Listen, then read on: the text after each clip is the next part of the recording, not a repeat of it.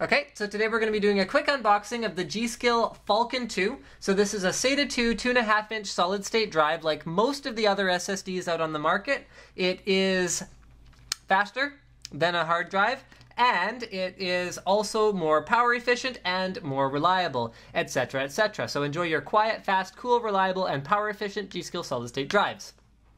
This particular drive is rated for 220 megabytes per second reads and 110 megabytes per second writes, but that's not actually the most important spec. The most important thing is the random read and random write performance of an SSD, and this one uses the Indilinx barefoot controller, so that means that you're going to see performance similar to other Indilinx-based drives, such as the OCZ Vertexes or the Corsair X series. So the Falcon II comes in a little padded black book-shaped thing, so we open it up here and let's see what we get for accessories. We get a piece of paper. So this is a user guide, and the user guide says, oh, I love this.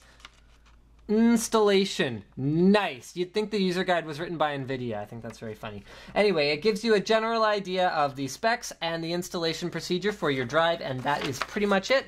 And then you get the... Oh no, there's something else. But wait, there's more. Attention. For firmware upgrade use only, actually, this is a really interesting thing to talk about because G.Skill Falcon II drives, you can update the firmware, much like many of the other Indilinx drives, in order to get better performance sometimes, as well as new features. So many of the Indilinx drives on the market these days have actually been updated to add trim support. So trim is a very important feature supported by Windows 7 that allows your solid-state drive to perform in a new level of performance even after it has been used. Because with the early SSDs, you'd actually see significant performance degradation over time as you filled it up. So here is the drive itself. We can start at the back where we have the SATA 2 power as well as our SATA 2 data interface, and you can see these two little pins right here are exactly where that jumper would go when you follow the correct procedure to update the firmware.